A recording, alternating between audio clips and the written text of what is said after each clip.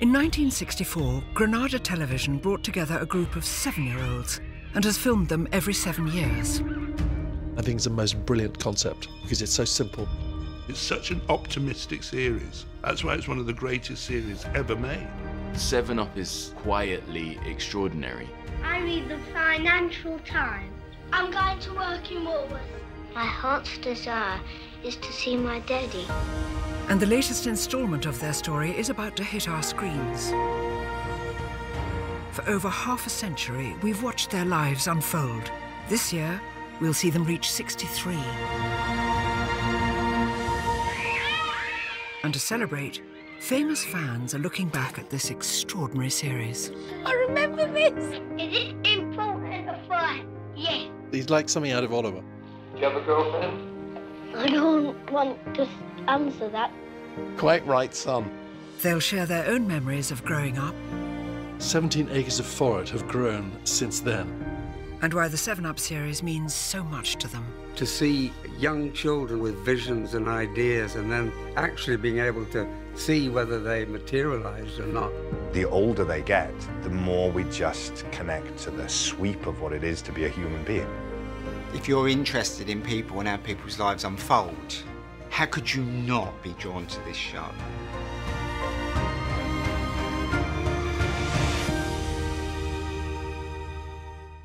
Most telly is just telly, isn't it? You turn it on, you watch it, you turn it off.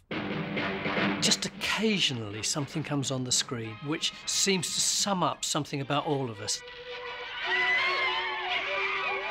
World in action enters the struggling, changing world of the 7-year-old. On May the 5th, 1964, this current affairs show changed TV history. We brought these children together because we wanted a glimpse of England in the year 2000. The film put a famous saying under the microscope. Give me a child until he is 7, and I will give you the man. Allegedly, Aristotle said, give me a child until he is 7 and I'll show you the man. And then I think the Jesuits took that on as their mantra. Great tragedy or events can hobble or hiccup in your life, but I think essentially who you are that's pretty much set. And that's what the programme set out to explore. How much does our social class define our future? They're like any other children, except that they come from startlingly different backgrounds. The cast of children included Cheeky Tony. Is it important or fun? Yes. Just let's attack him. The Artful Dodger Tony. The 3 London girls. I think I know the one that he likes best, and that's her. The Bernardo boys, Simon and Paul. What does university mean? The optimistic Liverpudlian Neil. When I grow up, I want to be an astronaut. But if I can't be an astronaut, I think I'll be a coach driver. And the boys from the prep school. I read the Financial Times. I read the Observer and the Times. I usually look at the headlines and then read about them. About it. About it. This is a very broad demographic. Some of them are reading the Financial Times, whilst the others, are reading the Beano. This is no ordinary outing at the zoo. It's a very special occasion. We've brought these children together for the very first time.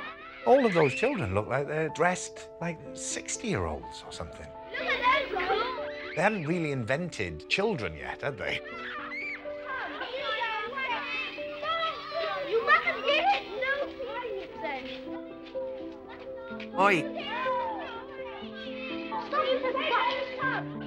You could see 2 completely different worlds. Posh kids, poor kids. I don't think any other country is divided by class the way that Britain is. When I get married, I'd like to have 2 children. When I get married, I don't want to have any children because they are always doing naughty things. There's a lot of times you find yourself filling up at these innocent, beautiful voices. What would you do if you had lots of money? About me, £2. Me, Lindsay. I would help the poor. Yeah, because the poor, if you don't help them, they'll sort of die soon, wouldn't they? Yeah, they would. You're right. They're grabbing little sound bites of things they've heard their parents say. Once Carolyn Tedford said she loved me, and I'm going to marry her when I grow up. They're somehow unaware. They're not performing. Do you like to get married, Paul? Tell me why not. I don't like say you had a wife. Like say you had to eat what they cooked. Paul is amazing. And say I don't like greens. Well, I don't. And say she said you have to eat what you give. So I don't like greens. Say she gives me greens. And that's it. That's never gonna work. If your wife forces greens on you. The more privileged kids like Susie, Bruce and Andrew were filmed at their private schools. When I leave this school, I go to Broadstairs, St Peter's Court. Then after that, I'm going to Charter House. And after that, Trinity Hall, Cambridge. Gosh, I mean, to have it all mapped out like that. It's a bit like a railway track. You know, you go to a good prep school, you go to a good public school, you get to a good university. At 7, the boys are singing Waltzing Matilda in Latin. Did I sing Waltzing Matilda in Latin? No. I think it's wonderful, absolutely marvellous. My heart warms to see these kids singing Waltzing Matilda in Latin. Meanwhile, in the East End, Tony's education was less waltzing and more fighting. And watching Tony's school days brings back memories for a fellow East Ender. You didn't see school as a springboard to university and then possibly a career. It was this thing that you did because you sort of had to. Tony, do you hear as well? But the problem was we weren't really listening and we didn't really believe it. On with your work in front. I'm not saying my school was bad. Tony. But do you want to know the alumni from my school? Me, John H. Stracey the boxer, Ronnie and Reggie Cray, and the 3 girls who ran off to be jihadi brides. There you go.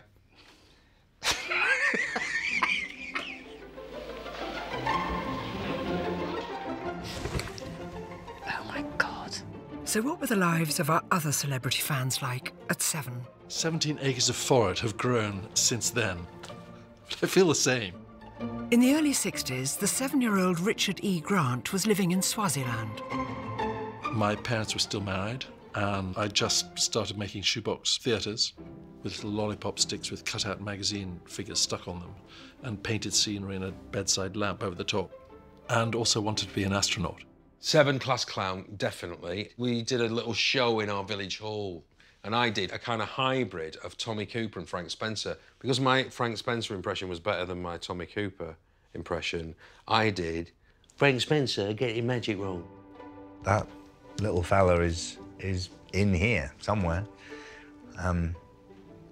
but just with a lot of foliage now. Well, it's very particular for me at 7 because I lived for 3 years not in Wales. So I went to live in the Liverpool area between 5 and 8 in Wallasey and Birkenhead. I was at the height of my obsession with football at that point. 7 years old, Kevin Keegan played with the number 7 on his back for Liverpool. He was my hero. Liverpool was my team. I used to go and watch them play. Keegan's goal is almost inevitable. And I realised, when I was 7, I spoke with a Scouse accent. I was like, all right, all right. And so, you know, that was very specific. For 3 years, I sounded like that. I was very cheeky 7-year-old. And having that Liverpool accent as well just added to that cheekiness. In fact, I had such a strong accent that my parents had to send me to elocution lessons because they couldn't understand anything I said. 7 is a crucial age. I'd say my real strongest memories sort of begin around there. In the 1980s, a young Ben Bailey Smith was living in North London, being bitten by the acting bug. I tap into that 7-year-old in terms of like spirit and energy for performance and creativity more than any other part of myself. I'm standing on the stage at what was the Tricycle Theatre in Kilburn High Road, which was, as a kid, where I used to come for drama workshops. Really enjoyed it, looking back. But I don't think it can be underestimated, the influence this place had in just sort of kick-starting something in me that never, I mean, to this day, it's just never really left me. Yeah, that 7-year-old is everything. At 7, my home life was very, very happy. This was pre-Troubles in Northern Ireland. My father was a carpet fitter, and he had a carpet van called the Magic Carpet. It was in days before there were no seat belts, there were no back seats in it. We jumped into the back of the car and we were protected by massive rolls of carpet or felt. Actually, for me, 7 was when I became a wheelchair user and I stopped walking. I was born with spina bifida, could never walk very well. But just as I grew, my spine collapsed and my cord became severed, so I stopped walking. And I'm hugely grateful to my parents and my head teacher, Mr. Dewi Thomas, who basically kept me in mainstream state school. Because actually, without that, I wouldn't have been an athlete, wouldn't have got an education, wouldn't have gone to university, wouldn't have ended up in politics. And that, for me, I think is a really important reminder that my life could have radically changed at 7 years old. When I was 7, I was very lucky because I was in a very, very working class area in Manchester, and my mum lied and she pretended that I lived somewhere else. So I went to a school that was slightly, I suppose, out of my class in a way. It wasn't a particularly posh school, it was still like in a working class area in Stockport, but it was different to the one where I was living. And because I could sing and my brother could sing, we got in the choir. Sally's school was called St Winifred's, and in 1980, when she was 7, the choir released a single which became an unlikely chart topper. Interestingly, I can see myself on television at 7. I knew what I looked like, I knew what I moved like, which it must be amazing for the adults in this to see themselves as a child, and I got to do that. Sally's happy memories of childhood are in sharp contrast to the lives of some of the children filmed in 1964. This dormitory is in a children's home, supported by charity. This is Paul and Simon. I had one dream when all the world was on top of me and everything flew up in the air. It all landed on my head. Oh. At 7, Bruce was at a pre-preparatory boarding school. At 14, St Paul's School in London. My heart's desire is to see my daddy, who's 6,000 miles away. He just misses his dad, do you know what I mean? At the age of 7, I was sent away to boarding school. Linoleum floors, cold bath every morning, strict rules, strict discipline. I was wrenched from a warm and friendly, loving thing into quite a stark reality of what life is with its disciplines and teaching. But there was caning. Prefects could cane, boys could cane other boys when I started. I remember one boy, he was caned in a way that when he came out, there were wheels standing up on his backside and some of them were cut. Gosh. Yeah, that wasn't good. Going to boarding school at a very early age, for me, it's utterly barbaric. I don't ever remember any other time as being so pain-filled as that was. Absolutely, abjectly miserable. That feeling of being abandoned is very pervasive and very strong. And when you feel in a state of self-doubt, which I very often am, that is what that feeling goes back to. Those formative years, when you see those children and you see a reflection of yourself in that, it is very powerful. And it does mark your life, I think. And if being 7 can be tough, the highs and lows of teenage life are a roller coaster. The girls loved me because I was Joseph. I thought, aye. I wish sometimes I could go back to my 14-year-old self and says, look, kid, no one's looking at you.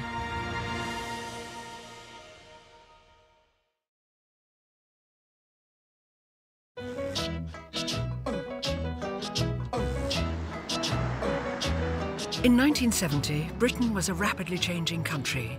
Edward Heath's Conservatives had gained power. the Beatles were splitting up, and a series of strikes led to disruption and power cuts. On a more positive note, Michael Apted, a researcher from the original 7 Up film, paid the children a second visit. These children are now 14, halfway between childhood and manhood. This is our interim report. He's been dropping in every 7 years ever since, always finding time, even after his career as a Hollywood movie director had taken off. I was told that this television show that I worked on in the States called Masters of Sex was getting a new director. Everybody was very excited. It was Michael Apted.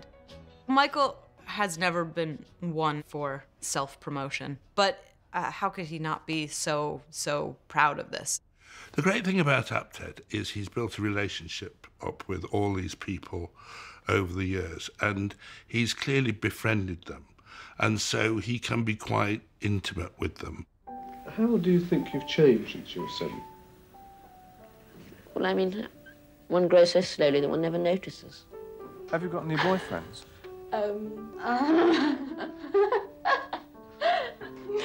That's personal, isn't it? In the 2nd Up documentary, the kids were now 14, a tricky age for anybody, whatever the decade. Have you got any boyfriends, Susan? God, the cruelty of putting cameras on anybody that age. It's just, ugh.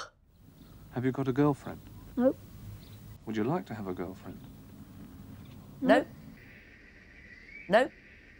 Nope. Their expressions to say it all, don't they? What do you think about making this program? I just think it's just ridiculous. I don't see any point in doing it. I can empathize with that. I can remember being that age. Ugh. Yes, tell us about your adolescence. Oh, God, it's still going on.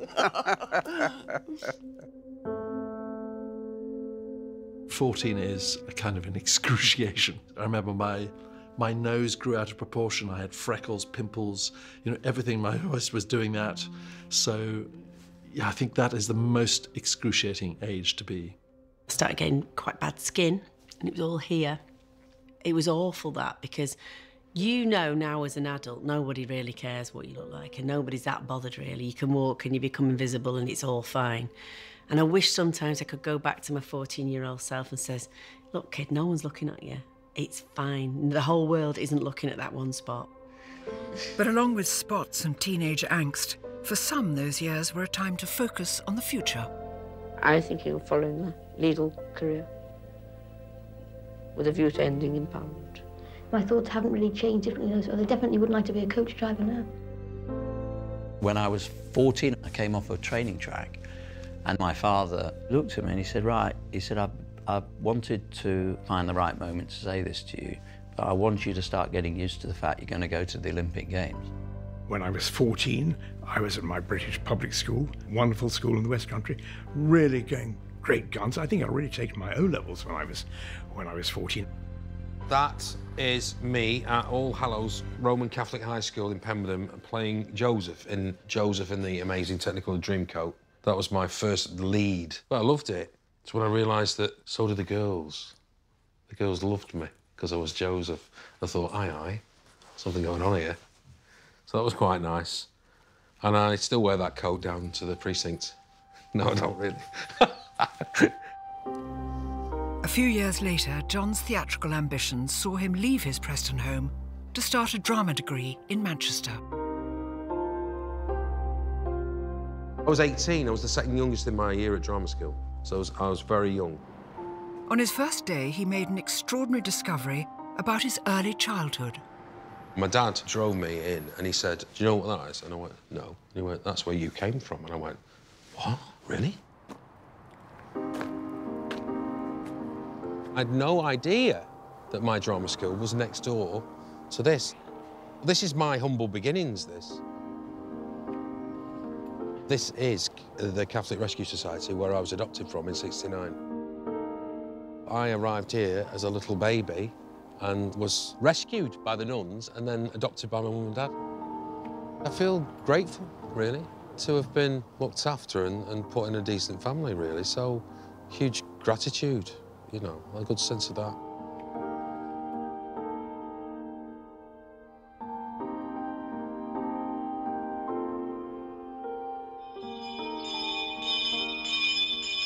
In 14 Up, the cheeky 7-year-old from the East End, who we'd all fallen in love with, had a strong sense of what he wanted to achieve in life. The biggest character for me was Tony, and that line, I want to be a jockey when I grow up. I want to be a jockey when I grow up. Yeah, I want to be a jockey when I grow up. And he could never keep still. He was always going, going, going. And watching Tony, age 14, grooming the horse, he was taking that very seriously. In his mind, he was going to achieve this dream. He spends all his free time at Tommy Gosling's racing stables at Epsom. And for one shining moment in his teens, Tony's dream came true. This is a photo finish when I rode at Newbury. I'm the one with the white cap. I was beating a length and half a third, and I had a photo finish. Well, he had a go, didn't he? It would be more poignant if he never had a go. He knows what it's like to have been out there. My greatest fulfilment in life, when I rode at Kempton, in the same race as Lester Piggott, I was a naive, wet-behind-the-ears apprentice. All my years, from 7, all my ambition is fulfilled in one moment. And I eventually finished last. Tailed off, obviously, but it didn't make any difference to me. Just to be part of it, be with the man himself. Couldn't buy it. That was the proudest day of my whole life. He had decided at pretty much the age that I had sort of figured out that I wanted to be an athlete. I had dreams of going to an Olympic Games. Tony's dream was to, you know, be the next Lester Piggott. It worked out for me, it didn't work out for him.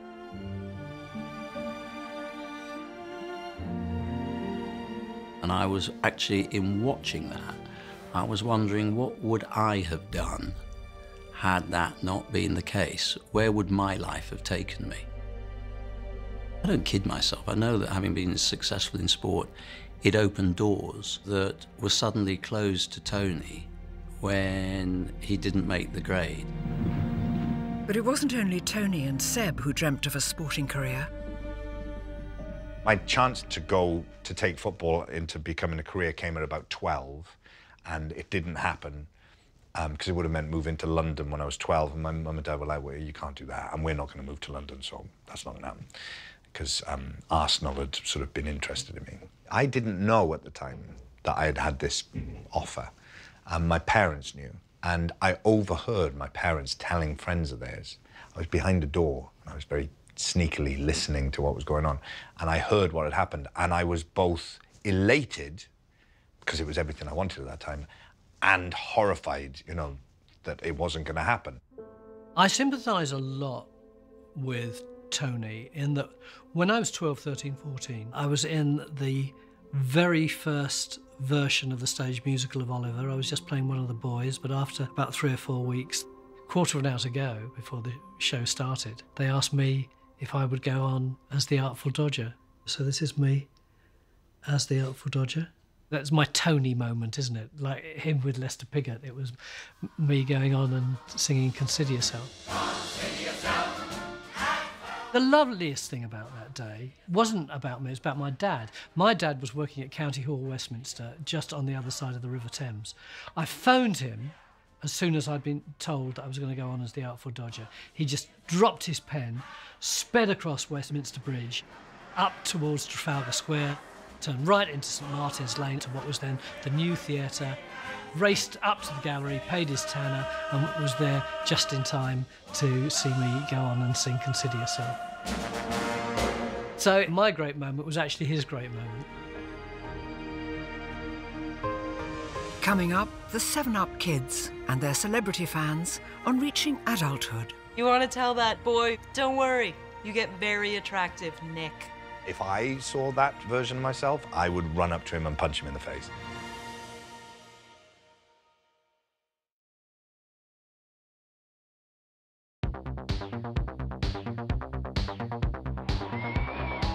It was 1977 when the Up cameras rolled a third time for 21 Up. Britain was celebrating the Queen's Silver Jubilee, mourning the death of the King of Rock and Roll, and cheering Red Rum to victory in the Grand National. And this time we saw the Up series changing tack. We brought them all together to watch the films because this year they are 21. What are they doing now? How have they changed? What sort of people are they? As something that started off as very much consciously a political exploration about class. I think around 21 up, it had stopped being political and become much more personal instead. On the way we talk, I don't think we've changed that much. Well, you never lose an East End accent, will you? I tell you what, as it goes, you've definitely changed. I think so, yeah. In facial. You haven't changed at all. Oh, yeah.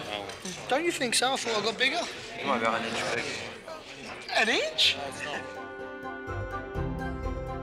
In 21 Up, the 7-year gap between filming saw the biggest changes of all, as the eye contact avoiding teens had now become young adults. 14 to 21, hugely important. Susie, in her rebellious, chain-smoking, fully identified with that version of an early 20s sort of angry girl. What is your attitude towards marriage for yourself? Well, I don't know. I mean, I haven't given it a lot of thought because I'm very, very cynical about it. So I was rooting for her. Did you meet enough men before you decided who to marry? Wow. I've been married a year and a couple of months. You do think, Christ, what have I done? Neil was brought up in a Liverpool suburb, went to comprehensive school, and dropped out of Aberdeen University after one term. At 21, he was working as a casual labourer on a building site in London.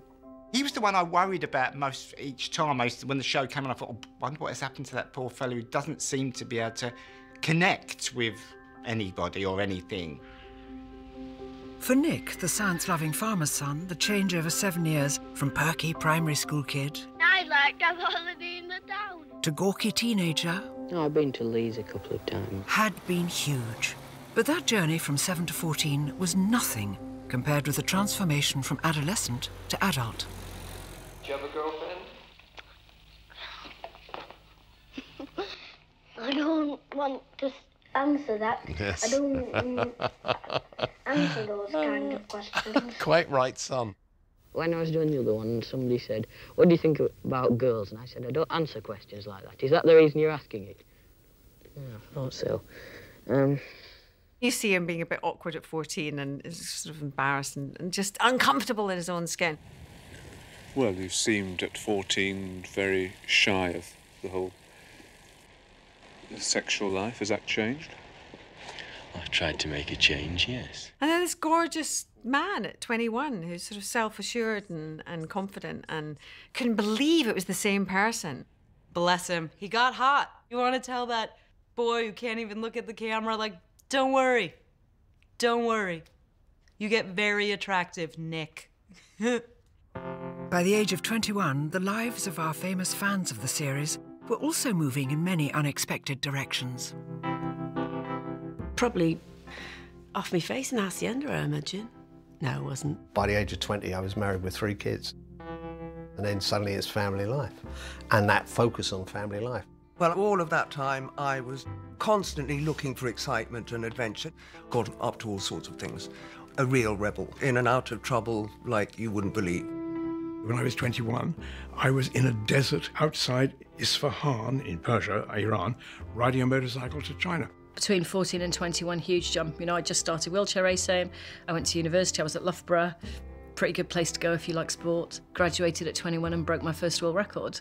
That was probably the most important 7 years in my entire life in sport because I went from nowhere to becoming one of the best in the world. I think this is when I'm about 21, 22, and that's when I was like thinking, okay, I want my career, I want a husband, and I want a baby, and that's what I did. So I kind of worked hard, met my first husband, which was Gary Kemp, and got pregnant with Finley, so that happened in my early 20s. I think I look about 14, but I'm 21. I recently saw an interview of myself from around 21. I got my first job, and a local news station from Wales came down to London to interview me. Well, the play is called When She Danced, and it's set in Paris in 1923, and it's set in the house of Isadora Duncan. If I saw that version of myself, I would run up to him and punch him in the face. I mean, just horrendous. Who was the woman who revolutionised the whole of modern dance, really, I suppose? On the basis of that, I'm very glad I never did anything like this, because, oh, boy. Well, my mother and father always used to say, They always used to wonder where they'd have to come to see me in my first show, you know, that it would be somewhere in some church hall somewhere miles and miles away. So I'm glad I haven't had to do it, but I'm very glad they did. During the 80s and 90s, we saw the kids we'd first met as 7-year-olds in the 60s finding love, starting families, beginning careers. All the usual things that people do, except with cameras arriving every 7 years to film them. EastEnder Jackie had married early. Go through there, that's the nursery. Got any plans? Oh, do me a favour. She has decided not to have any children. Basically, I would say because I'm far too selfish. I enjoy doing what I want, when I want and how I want, and certainly at the moment I can't see any way around that. Jackie feels as though her decision to not have children is fueled by a selfishness. I certainly didn't think of myself as being selfish for not having children. But a lot can change in 7 years. And this one on. Here we go. Oh, yeah. Had a brief but very sweet relationship, the result of which was Charlie. God, blimey, Charlie, you're supposed to clean your teeth. Eating the brush. My mum had a couch like that. That's the best thing that could have happened to me. Right, Charlie, there's yours. Oh, please eat it all up. This is such a clever shot, isn't it? You think at the start of the shot that she's still only got the one kid. And then still on the same shot, she brings the porridge in, and there's 2 of them. And last but not least. And she comes out, God blimey, guess what? There's 3. Gonna eat that one for me? Lovely piece of storytelling.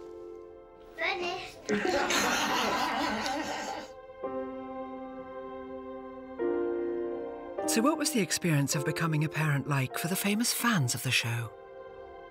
To be a parent, you have to suddenly be an adult, you have suddenly to be grown up. And I think that was the scariest thing for me, that as soon as I had children, you know, I thought, well, I now definitely have to be grown up.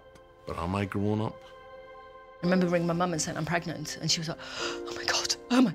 And I was like, no, it's okay, you know, it's, my impairment's not going to, you know, affect it at all, you know, it's going to be, and she went, but you don't like children. I'm like, well, hopefully I like this one, which I do. The day I had my son was the happiest day of my life, bar none. And I remember that moment where they popped him onto my chest, and I looked at his little hairy shoulders, and he looked like a little monkey, and he was screaming, and I just thought he was the most beautiful little thing in the world. Parenting. Well, I'm sure parenting is very important. You can probably get an MA in parenting even nowadays. I bet you some of these London universities offer MAs in parenting or parenting skills or something like that. I actually can't remember anything about bringing my children up as such. I didn't think of this whole business of bringing children up. You didn't concentrate on it. It wasn't part of the things, you know, which I thought you had to do. Perhaps the most heartwarming parenthood story of all is Simon's.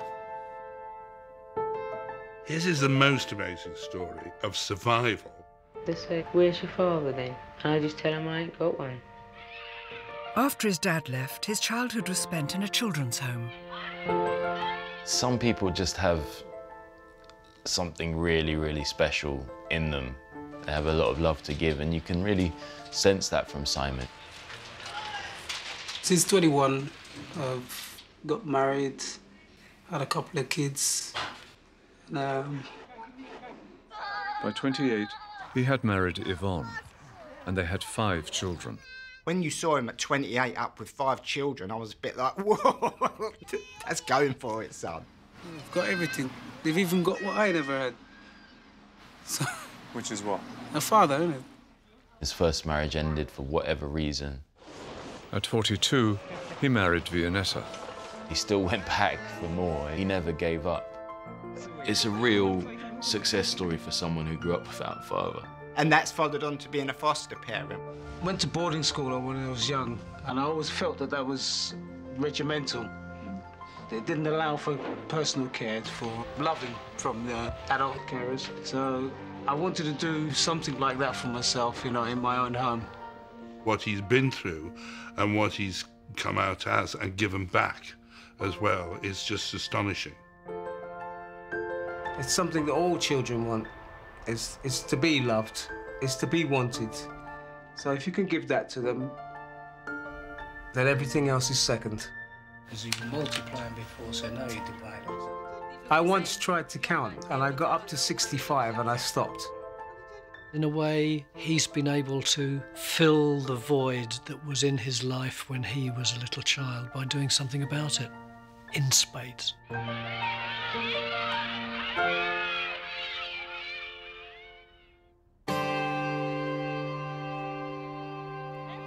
Across 6 decades, the Up series hasn't just documented life's highs.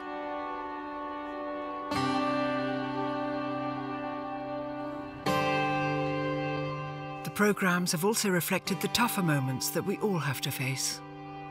What happens to all of them, certainly in my experience, you can identify with things that have happened in your own life, that nobody is immune to the whips and lashes of what life deals out. Was it February the 9th, exactly 10 minutes past 9. And she just died with me holding her hand. Wow. And it was the worst moment of my life. She was, and still is, the best girl in the world. Yeah, sorry. I really struggle watching things like that. And that's very real. I just loved her. So it's hard to watch. There's no histrionic about it at all, it's just down the line. No one escapes this. This is a part of life. This is life. This is the conditions it comes with. But then although she's not with us in body, she's still with us in spirit. She was a great friend to me as well as a mum. Probably the best friend I'll ever have. It's not that you've lost a mother or a father. You actually just feel you've lost a friend. And still, occasionally, I still find myself thinking, oh, I'll just pick up the phone and talk to them about the day I've had. And you think, oh, no, actually, I can't do that. My mum missed me being made a dame. She would have loved that. She'd have got a really big hat for Buckingham Palace. She would have been so proud.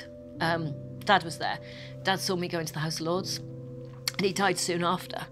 And I remember when I found out I was going there, and all he said to me was, yep, expected nothing less.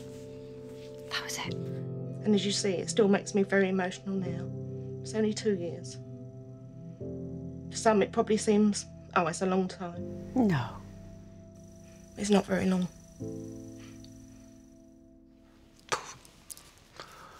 Yes, I don't know how you were with the loss of your parents. My father was 84, and I was holding his hand. And twice I've seen this in someone who's dying, a look of absolute joy in his eyes. He looked at me with open, childlike eyes. He looked at my sister, and I could see nothing but happiness. And he went literally 2 hours later. My mother died quite young. She lived an extraordinary life. And losing her was very, very hard. This was 20 years ago, and I still miss her terribly. Of course you do, and that's understandable. Rula's parents were Polish aristocrats who fled to England after the Second World War. And when she was younger, they used to bring her here, to the Hearth Club, a focal point for London's Polish community. Every time I walk through these doors, I am showered with memories of my parents and all the relatives who are no longer with us, and it still just reminds me of all the wonderful things that happened here. Dancing the Polonaise with my father, Chopin concerts, drinking the best vodka in the world. I mean, you name it, absolutely everything. Every time I come here, it doesn't take a lot to make me cry, but I do become emotional.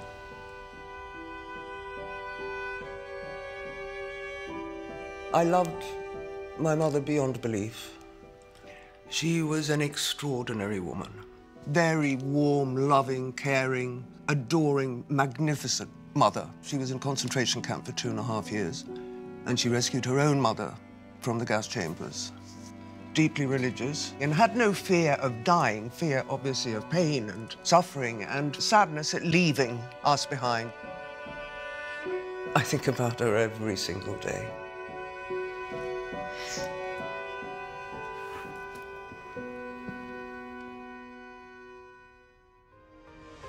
There was one 7-Up subject, though, whose life journey no one could have predicted.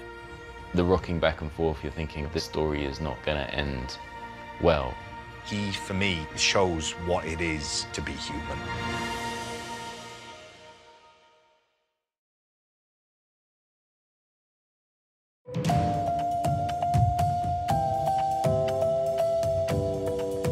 For over half a century, the Up series has reflected the twists and turns of life that we all face, but which the cast could never have foreseen at the age of 7. And that's especially true of the boy we first met as he happily skipped through the Liverpool suburbs. We pretend we've got swords, and we make the noises of the swords fighting, and when somebody stabs us, we go, ah! The journey with Neil is an extraordinary journey. He struggles with life, as we all do, but the struggle is so on the surface with him. He's so engaged with that struggle. And yet, as a child, he has such life and joy about him. He's possibly the most joyful of all those children. At 21, he was working on a building site and living in a squat. It could be a bit warmer, it's a bit chilly, but it's perfectly satisfactory for the time being. He, for me, shows what it is to be human, what it is to struggle through a life, to go through all those ups and downs and those extremes. At 28, Neil was roaming around Britain. We found him on the west coast of Scotland. If the money runs out, well, then for a few days there's nowhere to go to. And that's all you can do. You simply have to find the warmest shed I can find. You see him living in that little caravan with that background, and I mean, it's just absolutely raw with him. Do you worry about your sanity? Other people sometimes worry about it. Like who? The rocking back and forth, you're thinking, oh God, this story is not going to end well. As I said, I sometimes can be found behaving in an erratic fashion. I sometimes get very frustrated, very angry, for no apparent reason, for a reason which won't be apparent to other people around me. He's in a lot of physical pain because of how he's feeling mentally. At 35, he's living in a council flat in the Shetland Islands. And what would you like to be doing, say, in 7 years? I can think of all kinds of things I'd like to be doing. The real question is, what am I likely to be doing? You've got this guy who looks like a poverty-stricken Russian poet in the 19th century, with this great coat which seems like his only comfort in life. I tend to think the most likely answer is that I'll be wandering homeless around the streets of London. But with a bit of luck, that would happen. And then you cut 7 years later. For a second, you can't tell because he's got a scarf on and a big coat and a sort of ramshackle pork pie hat. If he's homeless or not. First of all, they are geographically isolated. They're separated from most of Hackney by... Suddenly, he's a counsellor, and he's a perfect counsellor. Yes, because he's been through it all. He's been through it really all. understands. He knows what it's all about. He's a kind man. He's a thoughtful man. I think he's a beautiful man. The question of long-term sick leave delegation... If he was my local councillor, you know, you'd think, yeah, I've got faith in this guy because he's seen all walks of life himself firsthand. Neil's extraordinary life journey continues to surprise us. In the name of the Father, and of the Son, and of the Holy Spirit. 7 years ago, he was a lay minister in Cumbria. His journey is crazier than anybody else's on this. He is always the one that just resonates the most for me. He has, in some ways, had the fullest life, I think.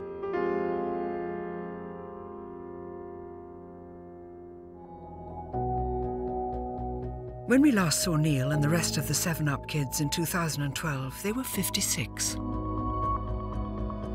The older they get, it becomes more and more moving what life has dealt to these people. 7 more years have passed. So what are the lives of those 7-year-olds like at 63? I think it's more intimate than the others have been. I think it's funnier than the others have been, and I think it's more revelatory than the others have been. I just think it's more rounded and emotional than it's ever been before. I can't wait to see the next chapter, because I've followed it. You know, I've grown up with him. Much more than just a story that you're following. I mean, it really means something to me now, because I identify so much with these people. Health, no doubt, will be a big part of it. Sadly, as you get older, it's a roll of the dice, as they say. I don't know which stories I'm going to be most intrigued by, because I don't know what's going to happen to them. I hope they know what they're achieving by doing it, and that's to show us ourselves. It's like a mirror. The amazing thing about this series is you don't know what way it'll turn out. Same as our own lives. Who knows what's ahead? Give me a child until he is 7, and I will give you the man.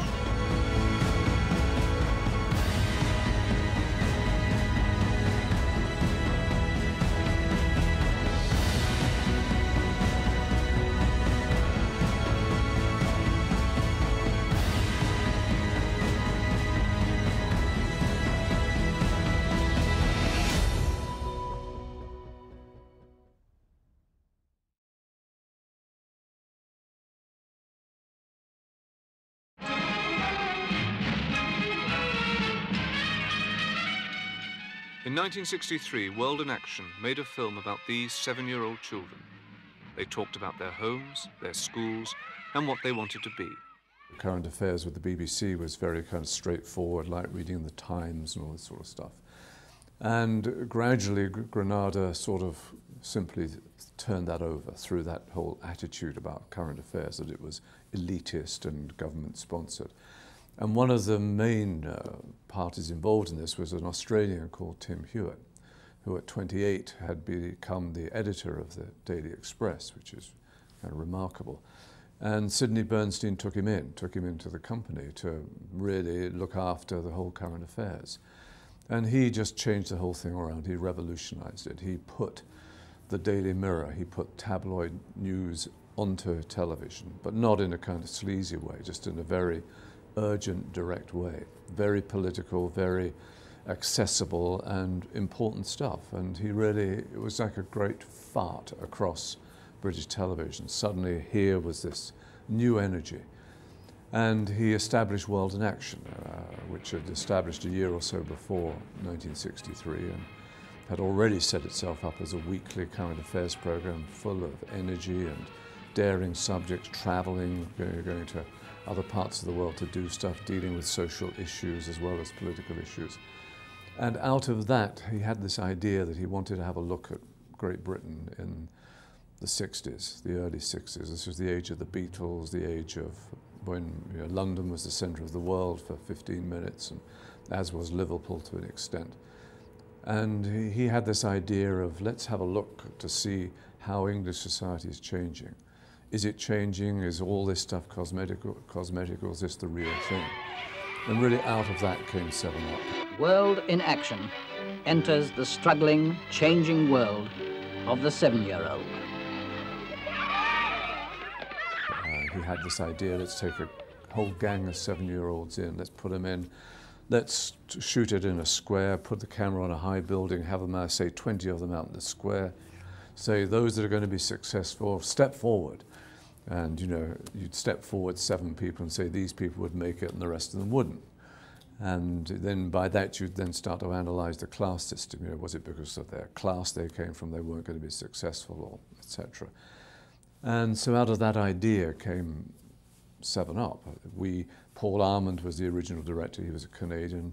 Myself and Gordon McDougall were the researchers, and in 3 weeks we had to get all the kids together and choose them and shoot it very quickly.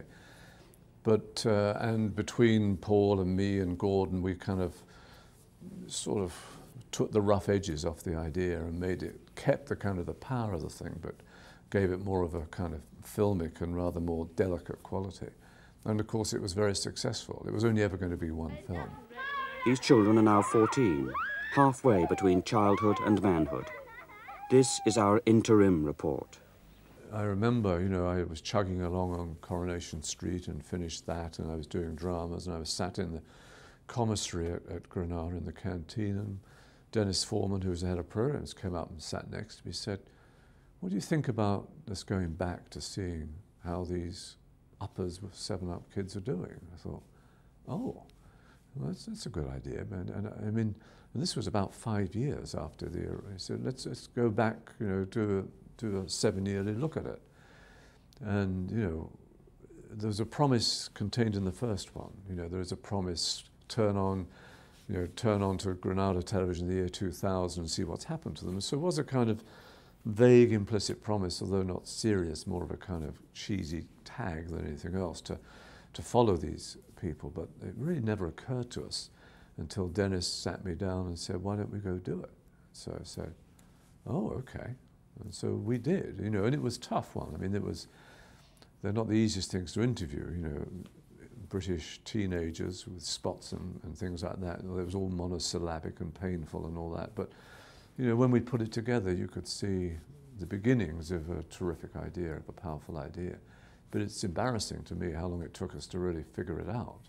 Once we'd done 7+7, then, you know, then really my great responsibility really was to hang in on it. They were filmed again when they were 14. We brought them all together to watch the films because this year they are 21. I mean, my career took me all over the world, but I kept hanging in on this, and you know, although they never thought I'd keep doing it once I moved to America, you know, my idea was that this was something really precious, and I saw immediately then the value of it once I'd done the second one, and then kept it going, which was my, I think, contribution to it, not much else, but just to keep the thing together, keep it going, keep in touch. One of the really the features of doing this Up film, I mean, is it's not a comfortable thing necessarily for all the participants to do, and so we wanted to build some continuity into it, you know, not just continuity of them, but continuity of the people who were part of the production team. You know, I started out with Margaret Bottomley as my right hand, and she did 7 and 14 and 21. Well, she did 14 and 21.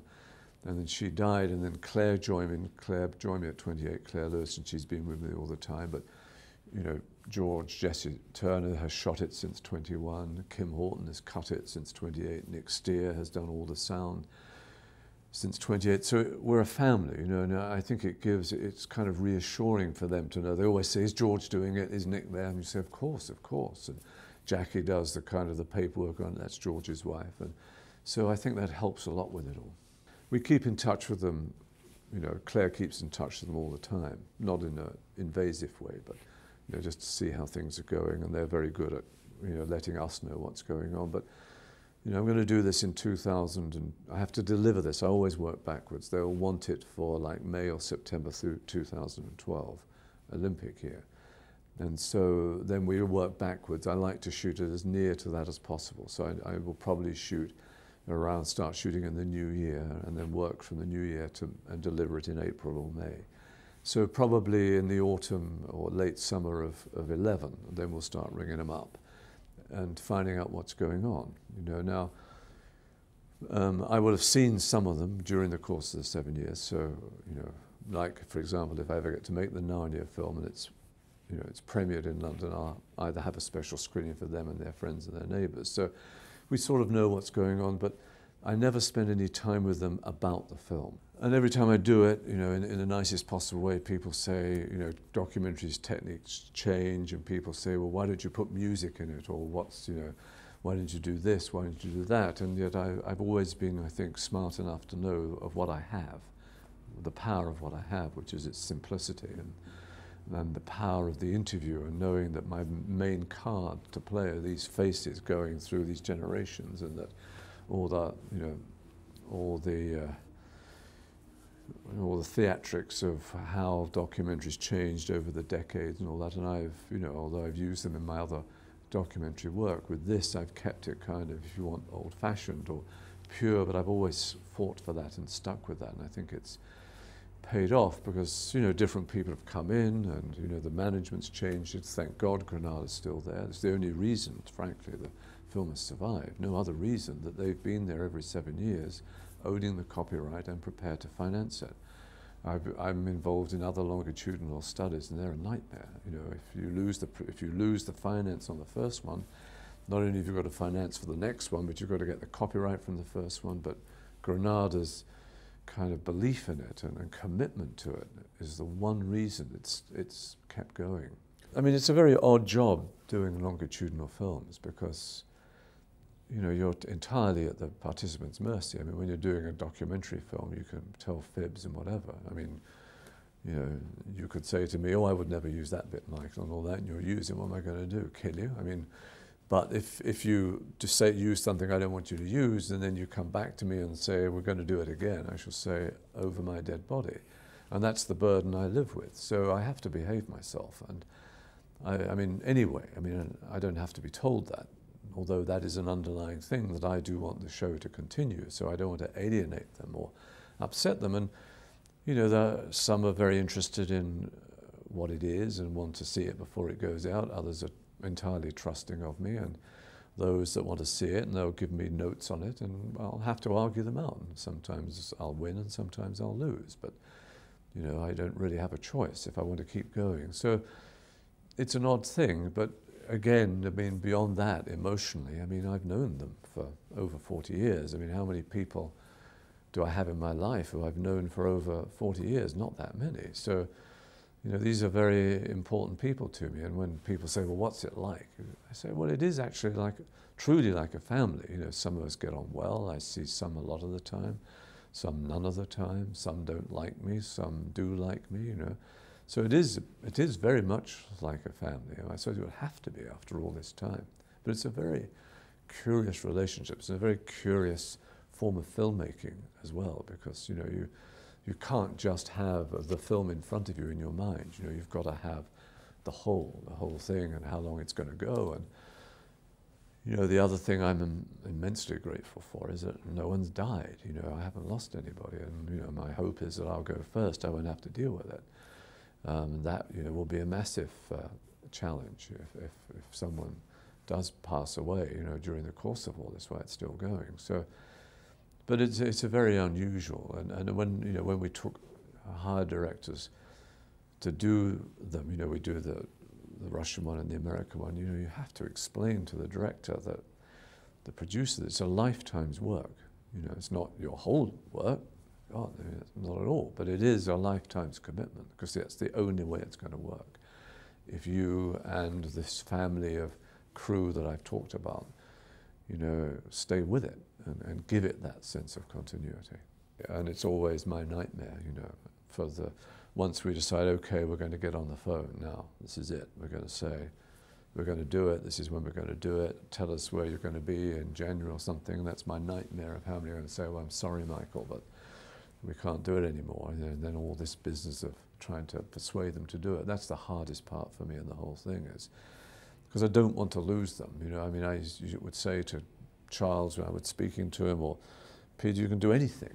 You know, I mean, I said to Charles, do your own episode. You direct it, because he's a documentary filmmaker. I mean, just be on there. Just come on and say hello. You know, anything.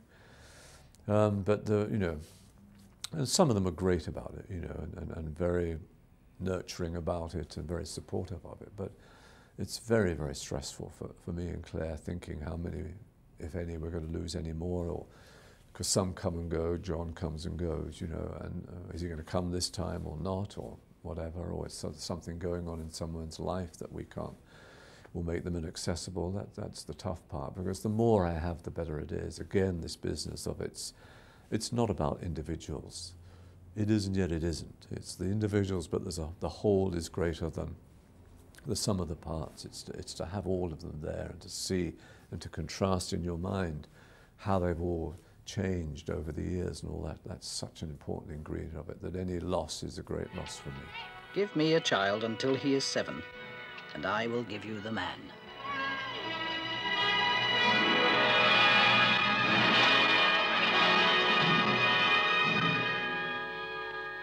This has been a glimpse of Britain's future.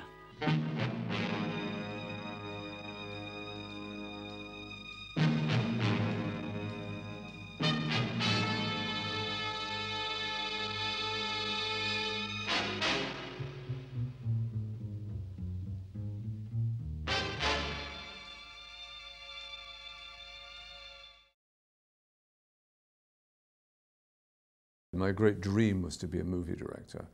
I'd seen Ingmar Bergman's Wild Strawberries and fallen in love with that when I was at school in 1957 or something. That was what I wanted to do. ITV started in 1957. Before that, it was just the BBC. And it was decided to open it up into a competitive and into an advertising marketplace. So the BBC wasn't going to simply monopolise the whole of British television. And so ITV started off, and it was done regionally, and Granada won the Northwest, which was sort of Manchester, Liverpool area, and the Bernstein family owned Granada Television. They were the company that had the Northwest. And it sort of got off to a slightly slow start, commercial television, and largely it had to really just get numbers. It did a lot of variety and quiz shows and all that sort of stuff. But Granada's heart was always elsewhere. Bernstein was a very political animal, very interested, very left-wing. And he sort of, over the first few years, gathered together a very strong political atmosphere in the company. And really, by 1963, when I joined, it really had set its stall. It really was a powerful company. It wasn't a big company, but it had decided what its specialities were going to be, which was drama, current affairs, documentaries, and to a certain extent, light entertainment, and really went after that stuff. And was, frankly, the best place to be. And when I went up to Granada, they interviewed hundreds of us, and then took about 30 or so up there to interview for a couple of days. And I got the very strong sense that everybody, all the other people up there with me, wanted to be drama directors, and everybody was competing. I thought, well, I do have other interests here. And so I decided really on the spur of the moment to say, no, I want to do documentaries. And of course, I was the only one, and so I think that's how I got on the course, because it was incredibly competitive. But it was sort of genuine, because I was very interested in really how you could bring politics into drama and documentaries and stuff like that. So I mean, Granada came out to find us. They sent, I remember Derek Granger out to the universities, and he interviewed us, and I'll never forget meeting him. He had a pink shirt on. It was the first time I'd ever seen a man in a pink shirt. We were recruited. So, I mean, the only other game in town really was the BBC. And it was, great good fortune really to go to Granada for a number of reasons. One is it was on the up and up. It was the most dynamic place to be. And also it was very, very small. I mean, they couldn't afford to train us. So really it was on-the-job training, and we had to do everything. I mean, in my first 2 or 3 years at Granada, I did if you name it, I did it, whether it was rock and roll with the Beatles or a football match or church services or Coronation Street. I did it. You had to. Had I gone in the BBC, I would have been compartmentalized. I would have gone into a department. I would have been on Panorama or on something like that, and it would have been murder to have left it. So it was incredibly fortuitous for me, because it gave me a chance to try everything, to see what I could do and what I couldn't do. Why commercial television in those days was so vital, it was because, it was regional. It wasn't just the great metropolis and the metropolis sucking people down there into London to make stuff. These companies, whether it's Granada or eventually Yorkshire or ATV or in Wales or in the south, they were putting on local voices. And as it happened, the Northwest was a very vigorous voice. I mean, a huge centre of population. So there was a tremendous pride in Granada giving itself a northern identity. And also, it was part of the deal, too. I mean, when they gave the licenses to these companies, which was kind of a revolution. Here we were giving the whole process of communication, of broadcasting out to a commercial company. It wasn't in the hands of the BBC and Lord Reith and all that. This was, a major revolution in some ways. There was a tremendous pride, and so when it said "from the north," that really was their calling card, and it was a very vigorous one. The first thing that happened to us was we were assigned tutors, so we'd feel at home, coming from Oxbridge. And mine was Parky, it was Parkinson, and I was sent up to a meeting. I knocked on the door, and there's right like that, and he looked at me and said, "Are you the fucking trainee?" I thought, well, this is a bit far from the dreaming spires of Cambridge or whatever, but he and I became lifelong friends. But it was kind of curious. I mean, it wasn't training in any sense that the BBC was training. You know, it wasn't. It was much more being around and sort of, you know, getting what you could get out of it. I mean, for example, the Bernstein sent us to a Granada cinema. I was sent to Mansfield just to see, you know, how things happened in the cinemas and all this sort of stuff, you know.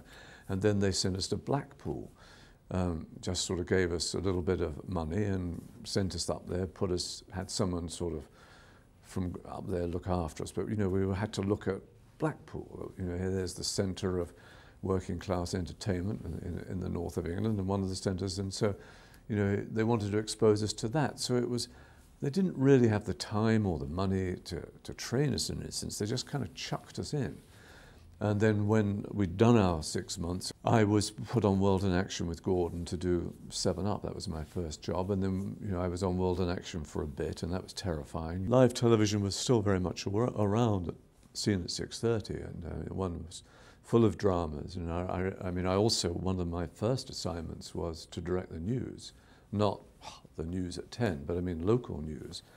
And I'll never forget, you know, there was this interview that I had to do, and I forgot to put the sound man there. So this interview went out, and there was no, you couldn't hear it.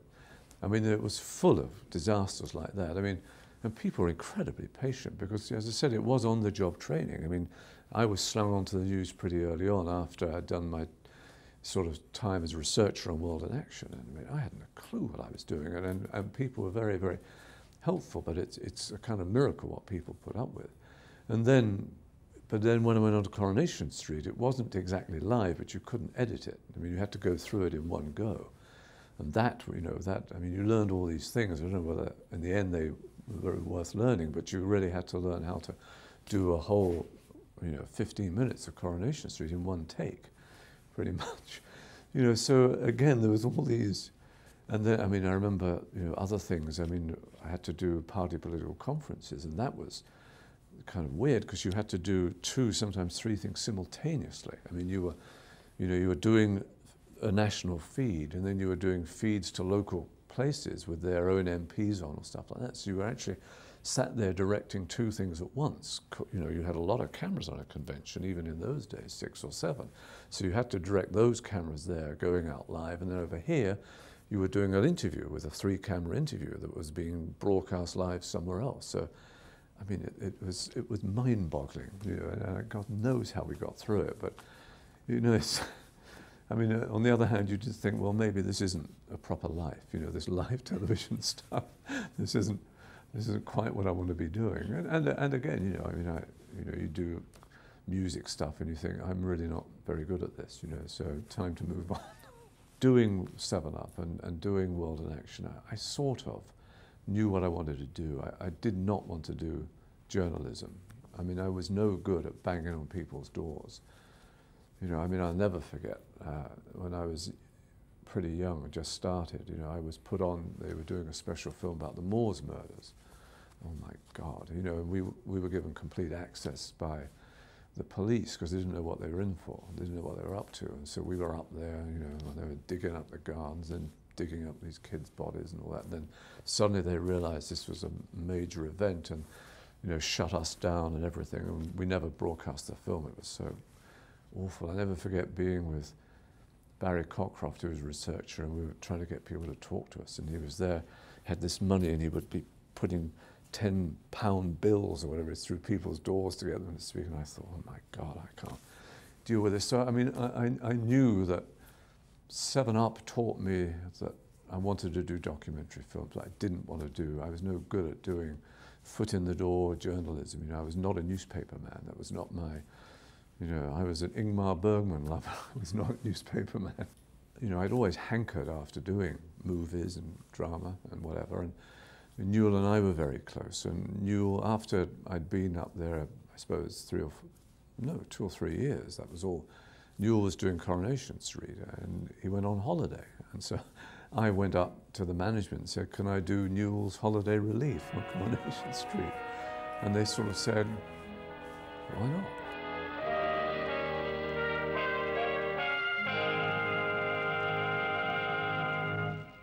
Well, I mean, the Coronation Street was fantastic training. I mean, just fantastic, because, you know, it was the biggest show on television, so the people in it were the biggest stars in Britain. Have they got the lad out yet? No, not yet. They're not going to move him till the doctor's done a quick check. You know, a lot of them were really terrific actors, so it was a great experience. And of course, the thing is that you could not actually mess it up. You couldn't screw it up because it ran itself. I mean, I came in in 1966, I think, 65. They'd been running for 5 years then, and everybody knew what they were doing, you know, and you couldn't screw it up. So that was, I mean, you didn't really realize that, but on the other hand, you sort of knew it would not grind to a halt and you'd be off the air. You know, it wasn't, and the people in it were very, very nice, you know, and they really sort of looked after you. If you didn't go in and pretend you were Stanley Kubrick, you know, if you went in a modest way. But the experience, I mean, again, you had to work with scripts, you had to rehearse them, you had to do a lot of work quickly, and you knew you could make mistakes, not that you would wish it upon yourself, but you knew it wasn't life or death. You know, when you went out into the freelance market, when you were doing freelance work, whatever it was, you knew that, you know, you couldn't screw up. I mean, these things would stay with you. So it was hard work, it was difficult work, but it was very diverse work, and you met a whole different group of actors, and as I said, of all sorts of shapes and sizes and different talents and different abilities. And to do that, and to do it, you know, every week, I mean, you're on a 3-week turnaround, you know, to do it for months and months and months was a fantastic experience. Big Breadwinner Hog was another kind of Dennis Foreman adventure, in a sense. You know, it was Robin Chapman wrote it, and Mike Newell was the main director on it, and he did 6 episodes, I did 2, and that rewrote the laws of kind of violence on television. Right, now the rest of it, or there'll be no doctor. The gristle of it. Sally! I mean, you know, we were living through the period of the Richardsons and the Crays and all sorts of dreadful kind of gang warfare, and none of that was ever represented on television, and there was all hell broke loose when this stuff came on, you know, because it was pretty violent. I mean, you know, people having acid thrown all of them, and all of a sudden the language and just the violence. So, you know, it was very, very controversial. It was kind of exciting and fun to be in the middle of it. I was somewhat the lesser of the 2 directors in it, but to work with another director, and he was, as I said, one of my closest friends anyway, Newell, and still is. And, you know, to see Dennis have to fight the other companies, you know, and to have to fight Parliament to have it on, I mean, it was an absolute scandal. And I mean, and it got on very late at night. And of course, looking back on it now, it's just ridiculous, you know. But nonetheless, it was exciting to do, you know, to have to handle that kind of treatment, knowing that material, that violent material, that language, you know, knowing that, you know, your mother wouldn't dare go out of the house and all that sort of stuff, that it was bringing a lot of bad news to the Apted name or whatever, but it was really interesting to do, and very, very well written and very well done. It was interesting, Parkin's Patch, because, you know, I sort of cut the umbilical cord, and the first place I went was to Yorkshire Television, and I did 2 shows there, Follyfoot, about a horse, and then Parkin's Patch, which is a kind of regional cop show. But I mean, again, they're very important in my lives because it was a big thing for me to do. You know, I mean, I was still young, I was still in my 20s, and, you know, to actually take a big step into the freelance market and not to have all the comfort zone of Granada around you and all your mates and everybody you had kind of grown up with, you know, who knew who you were, to go out into the world. And, you know, it was a kind of different atmosphere at Yorkshire too. It was more commercial. It wasn't quite so, you know, hard-assed and whatever as Granada. So, you know, those 2 things those 2 series and Parkin's Patch were very, and, you know, I had lived in Leeds and all that, so it was my first really baby steps, you know, out of Granada, out of Manchester. Well, I made a lot of relationships when I was at Granada in those early days, because as it was a small company, we were all sort of doing the same thing. And on Scene at 6:30, which was the kind of regional news program, which would have magazine items in it, which you need writing. I remember Arthur Hopcroft was on that, and he was a Guardian journalist, and he was to become a major television writer. And I did a lot of his stuff. And then I met Jack Rosenthal when I went on to do my Newell's Holiday Relief on Coronation Street, and he was one of the writers on it. And he and I got on very well.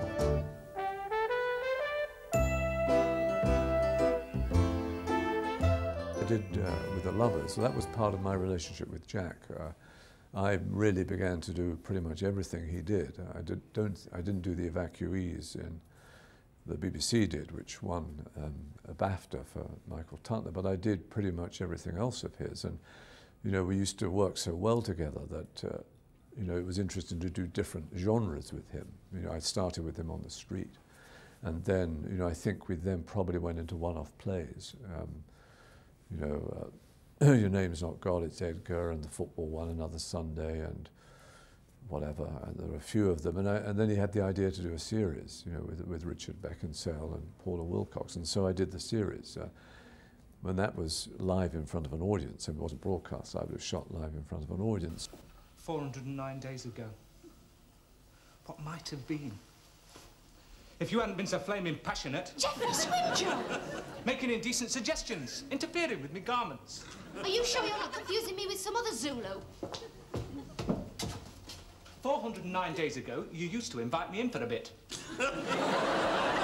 So, again, that was just part of the fact that we got each other. You know, it's just wonderful working with someone which you're exactly on the same wavelength. You know, that he wouldn't have to tell me very much, I wouldn't have to tell him very much, but if I had something to say about the script, he would listen to it, and if he had something to say about what I was doing, and it was a totally amicable, friendly thing. I mean, it was, so I had a very close relationship with him, as I did with Hopcraft too, and so I pretty much did everything he wrote, you know, which was, and by that time, you know, I had left Granada and I was sort of freelancing around, but I mean, the bonds were so strong between us, and I love writers, and so when you do get a really close relationship with a writer, it's a very kind of thing to cherish, you know.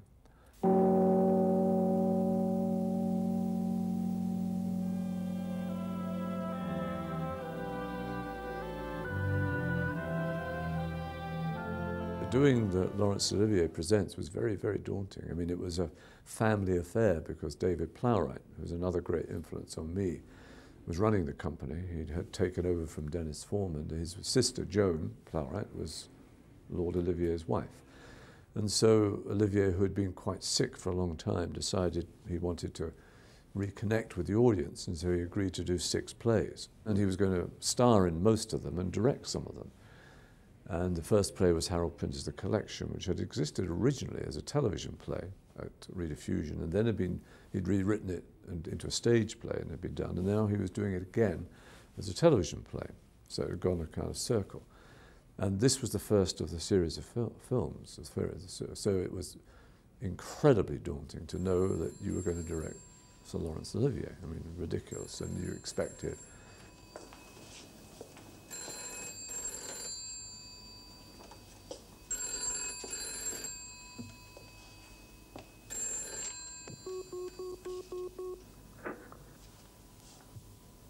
Hello?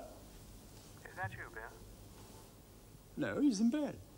If you were lucky, you'd stay on it, and you know. But anyway, I mean, what was sort of somewhat stressful for me was the fact that he also wanted to learn how to direct, because he was going to direct stuff. So not only was he acting in it, but he was on my shoulder watching me do it and expecting me to teach him how to be a television director. So that was ridiculously kind of, you know, it was. I'll never forget just, you know, going to the read-through, because I had this breathtaking cast. I had Sir Laurence Olivier, I had Alan Bates, Malcolm McDowell, and Helen Mirren. You know, and there was Harold Pinter, and there was Derek Granger, and there was me. Anyway, so it was a pretty alarming experience, but he was great. I mean, he did let me direct him. I mean, I must say, I would have been happy, and wouldn't have been unexpected if he just told me to shut up and point the cameras, you know, get on and let them do it. But it was in fact an incredible experience. I mean, they really did let me in on it. I did feel, you know, that, and we would argue about stuff, you know, me and the Lord Olivier arguing. It was unimaginable, but it was, you know, a really great experience. And Pinter too, I mean, all these kind of legends. It was, You know, just even thinking about it makes you kind of. But no, it was a terrific time. What could have been horrible, it was a terrific time. And I think the 60s and 70s was truly a golden time. I mean, the best work in British film was being done on television. The best directors were working on television. It was the best work. Every part of it, it couldn't last, you know, it didn't last, but it was a real, true golden age in every genre, you know, in comedy, in light entertainment, variety, drama, documentary, everything. It really was. And there was, I think, what it was really before the bottom line took over, you know, before things started getting very, very expensive. People started getting greedy and all that. There was a true kind of energy and innocence about it. You know, people wanted to do good work, and the very best people were in there. The very best people were running the companies, and you know, the BBC was run by, you know, very kind of radical people who were taking on the establishment and all this time. Once they'd woken up after ITV had given them a little swift kick up the backside. I mean, just the very best people were there, and people were allowed to work creatively, and the money was there. And there wasn't a lot of, you know, censorship or whatever. And, you know, as time went on, of course, it got fat and greedy and whatever, and value system went up the spout, and times changed and whatever. But for a period of time, it was truly a golden age, I think.